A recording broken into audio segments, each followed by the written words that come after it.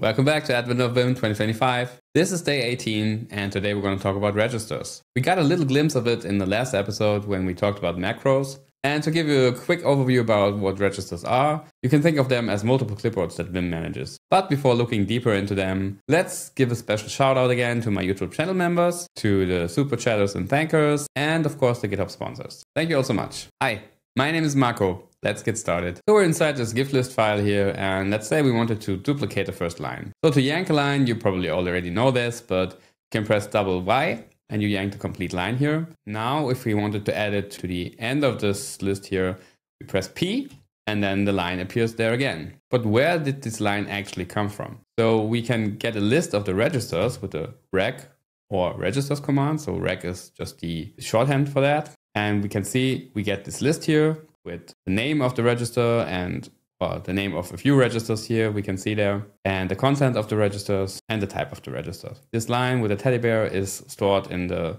first register here. This is called the unnamed register. Every name starts with a double quotation mark, and the unnamed register just has the double quotation marks as a name again. Now let me talk to you about a little problem you might run into. Let's say you wanted to duplicate line 10 here with a book set. So you copied it again. And then you see, oh, this line here down there, I didn't want to have it here. So let's just delete it with double D.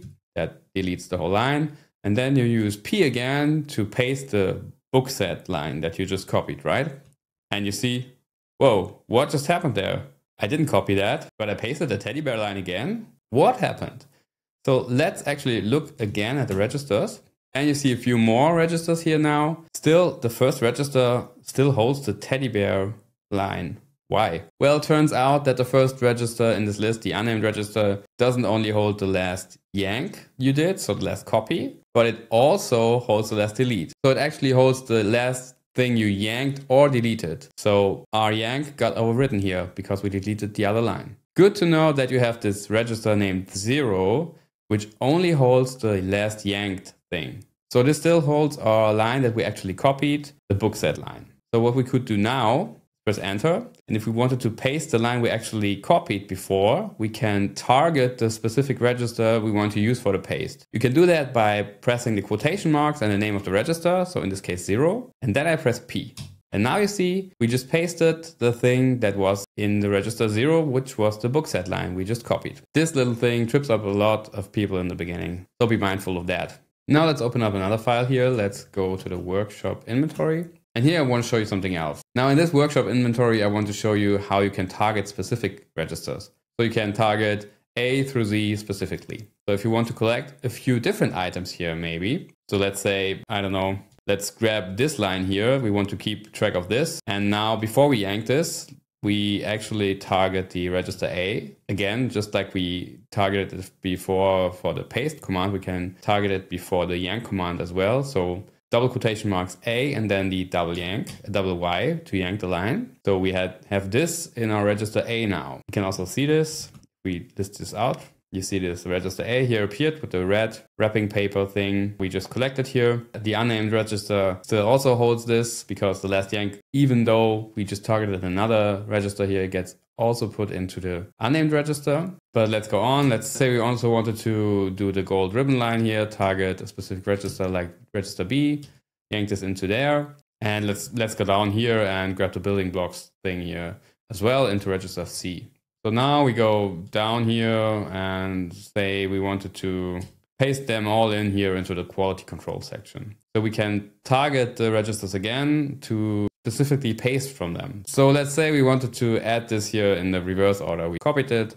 Let's target register C first, put it here, register B, and then put it here, and then register A and put it here. Now we just add all these items we had in the registers here and could minimize jumping around in the file a little bit. And if you look at the registers again, they still are inside these registers until we overwrite them. So we can have them handy for later purposes as well. So if we wanted to add this to another section, let's say we worked here and quality control is done, or whatever use case you can think of. And now we just wanted to put what's in register B again here, so we can target this again and put this at the end of the file here.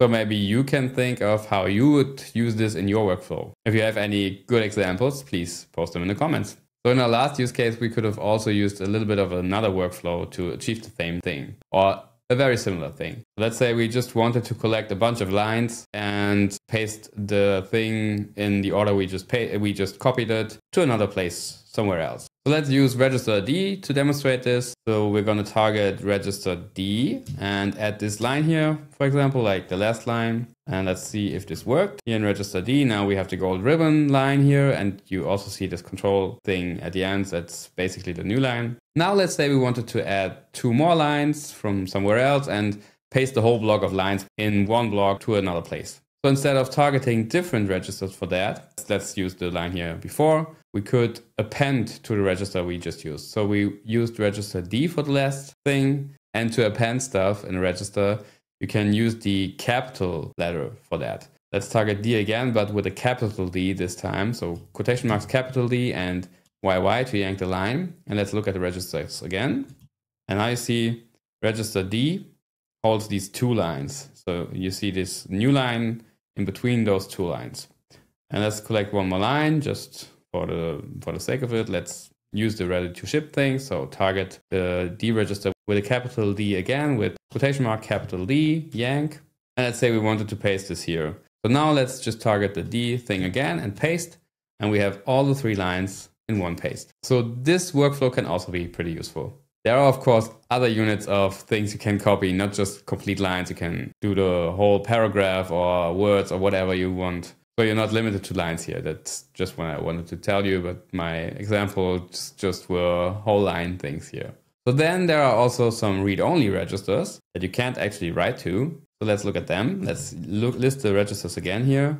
And on the bottom, after the A through Z registers here, there's this colon register, and this always holds the last command. This % register holds the current file name, and the hash sign holds the last file name. So you can utilize this in various ways. Maybe you need the last file name you were working on in your thing here, and then you wanted to paste this. You target the hash register and paste this, so you have the file name. Maybe now use GF to navigate to this. Let's jump back here to the other file. Let's delete this. Or maybe you just wanted to document the last command you used. So you have some kind of code snippet here in your markdown and you just wanted to paste this. Maybe it was a complicated command and you could just paste the command here by targeting the colon register and paste this here. This could also have been a little bit of a more complicated command, just like, I don't know, echo, and you did want to type this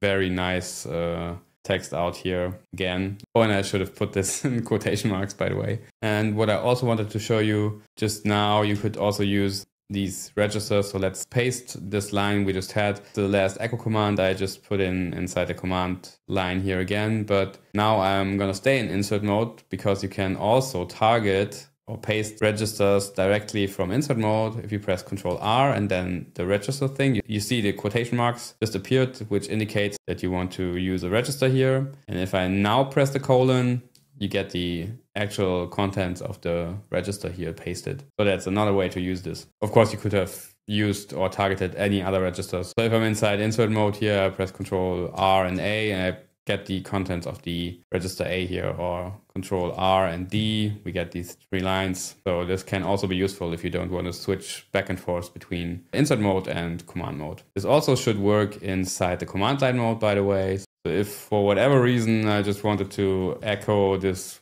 line I had in register A, I could just type this, then press Ctrl R and A, and then I would echo out this line here. Yeah, and I guess since we inserted some text here right now, we also should have another register, the dot register. Dot register just has the last thing you inserted into a document. So now we inserted this whole thing here. Let's maybe insert something smaller again, go into insert mode and say, this is our last insert here. And now if we look at the register with the dot, you see the last insert you made here. So you can paste this as well if you need it. There are some more intricacies you can go into. You can link the system clipboard to a specific register, for example. And if you want to find out more about that, you can of course use the help for registers. And there are all the registers there are listed and what they do. And like the unnamed register we talked about, the numbered registers, what they do, and the named registers, the read-only registers we talked about, and the mysterious black hole register also. So if you want to look more into that, I encourage you to, as always, look into the help file. So I hope you had a little bit of fun. Please like the video. If you're watching this in the first few days after the release of this video, please also hype the video. I think you can only hype for the first 7 days. Subscribe to my channel if you haven't already done that. Join the channel memberships if it sounds interesting to you. Or support me on GitHub sponsors or Ko-fi. I'll be back tomorrow. I hope you will be too. See you around and take care.